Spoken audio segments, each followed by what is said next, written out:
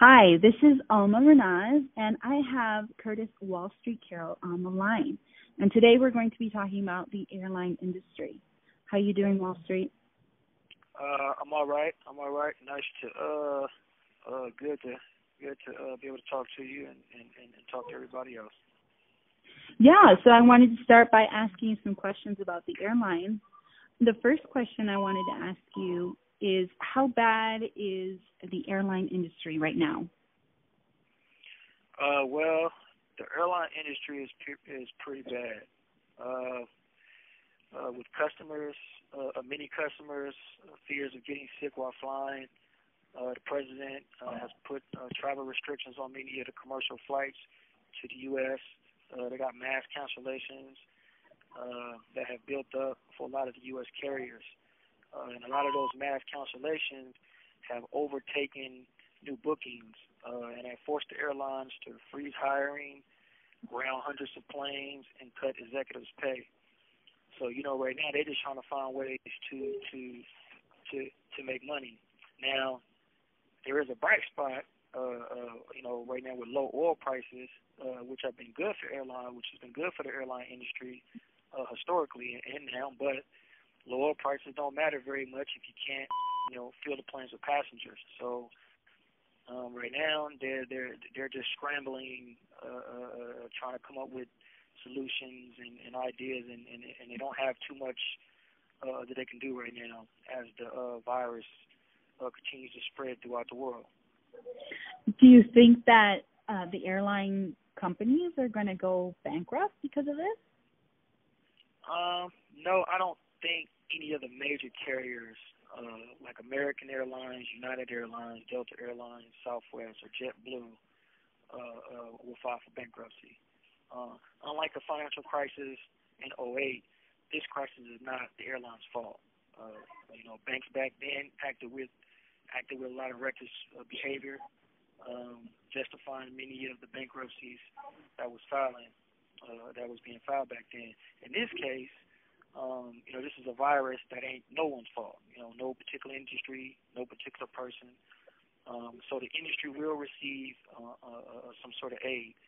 There has been, although, one bankrupt airline that was in Britain. I think it was in Britain, or London, or somewhere over there. But that airline was already having some struggles before the virus started to take effect. But that's been one of the only bankruptcies as of all this stuff has taken shape as of right now. And who will be giving the airlines money?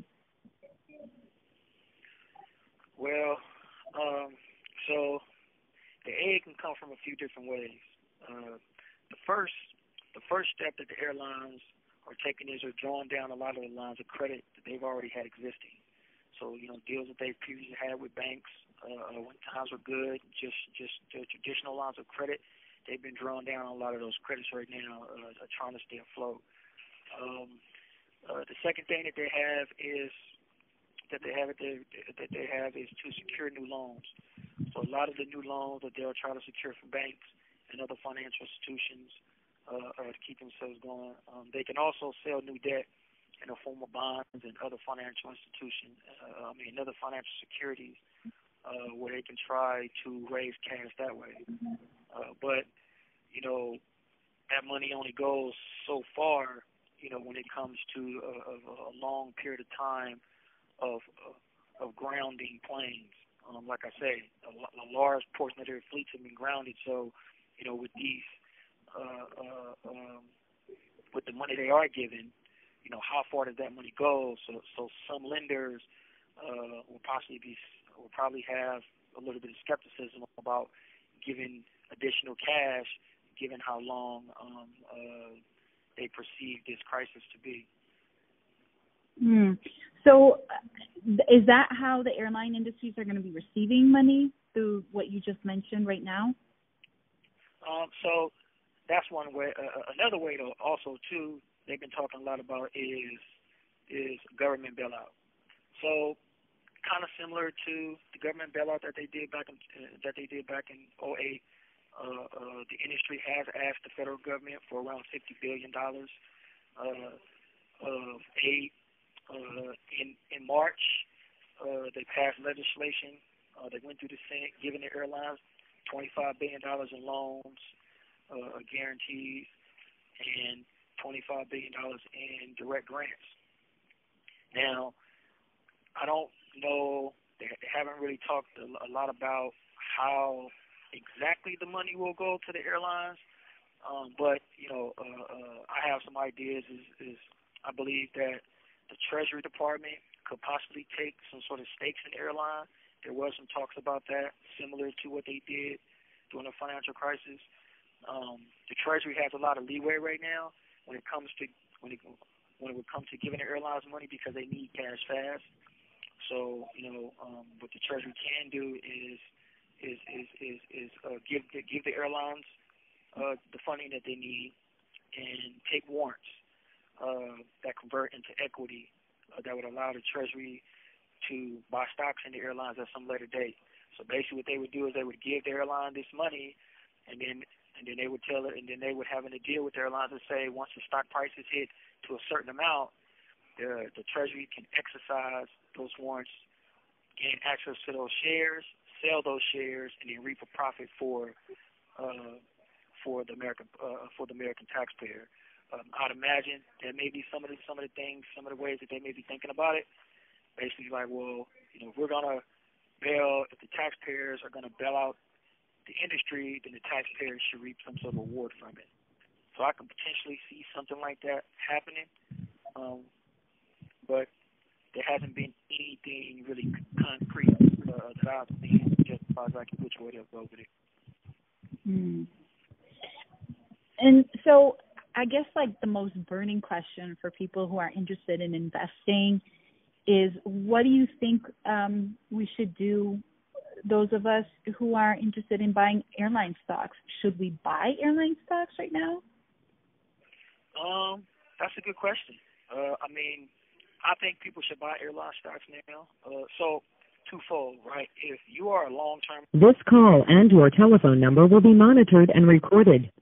If you are a long-term investor, which typically a lot of people are, especially those people who have 401ks and different sort of retirement plans, with the airlines being at these breakneck prices, I believe it's just about, in some cases, a certainty that the airline stocks will rise back up, especially when they receive government aid. One thing about it is the government is not going to invest $50 billion into an industry they feel is going to fail. They're going to lose people money. That's not going to happen. So, logically thinking, if the government is willing to put $50 billion in the backs into the airline industry, and if they're willing to put $50 billion, then me putting up $20,000 is really, a no-brainer in that sense.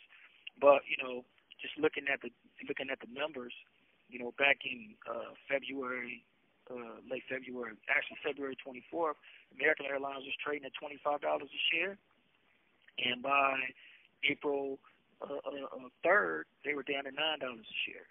Wow. At the same time, Delta Airlines was at $54 a share on February 24th, and on March 19th, they were down at $21 a share. United Airlines on that same day was at $75 a share, and on March 18th, it was at $21 a share.